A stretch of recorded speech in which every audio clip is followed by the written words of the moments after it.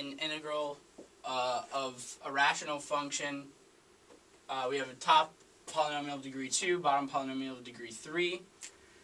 And we're going to split it up into partial fractions. Now, in this case, the setup work was done for you. It's already factored. It's already split up into the partial fractions. But we're asked to figure out what is a plus 2b minus c. So, what we need to do first is just figure out a, b, and c, then do that algebra. So, in doing partial fractions, remember that when you have it set up like this, these three terms added together are equal to the entire fraction.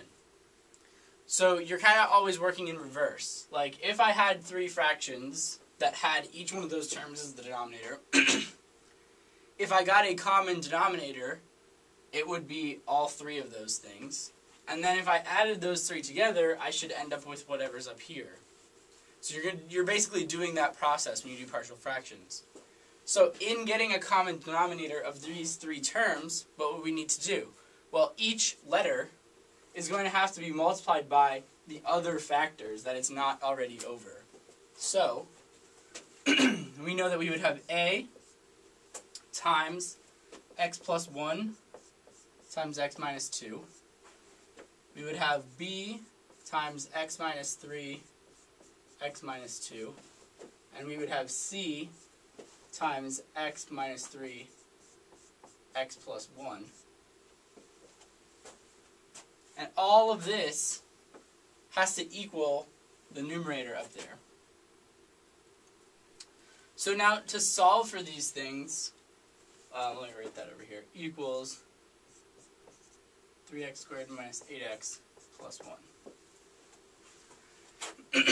So to solve for these, in this case, the easiest way to do this is going to be choosing x's that make all the other terms 0. So the reason that we want to do that and not the other method, which will come up in the next problem, is because each one of these factors is in this expression twice. So x minus 2 is here and here, but not here. X minus 3 is here and here, but not here, etc.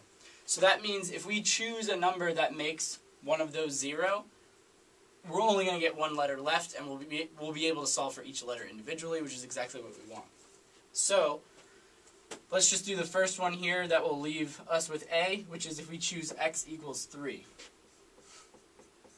So if we choose x equals 3 and plug that in, this term is going to be 0, and this term is going to be 0.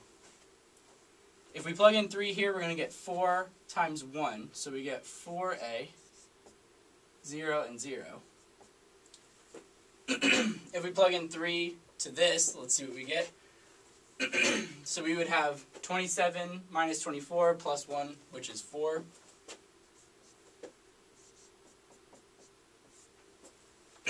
So we know then that a is 1. So we're going to do something similar for the next two as well. So let's choose the number for x that would give us b by itself. So we want x in this case to be -1, because that will get a and c both to go to 0. So this term is 0. If we plug in -1 here, we're going to get -4 times -3, so we're going to get 12b.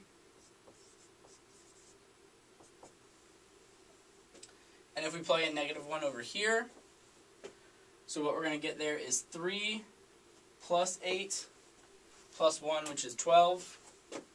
12b equals 12. That tells us that b equals 1. So last one for c. So we're going to choose the number that makes the other term 0 but not c, so that would be x equals 2, because those both would be 0 then. So if we choose x equals 2, this is 0, this is 0. So 2 minus 3, we get -1 times 3. So we get -3c. And if we plug in 2 to what our numerator is supposed to be, so here we're going to get, excuse me, so 2 squared, 4 times 3 is 12. We're going to get 12 minus 16, which is -4, plus 1, -3. So again, c equals 1 because the numbers are the same. So we got that all of these numerators should just be 1. A, B, and C should all be 1. So remember the question here, though, was actually, what is A plus 2B minus C? So we just have 1 plus 2 minus 1, which would equal 2.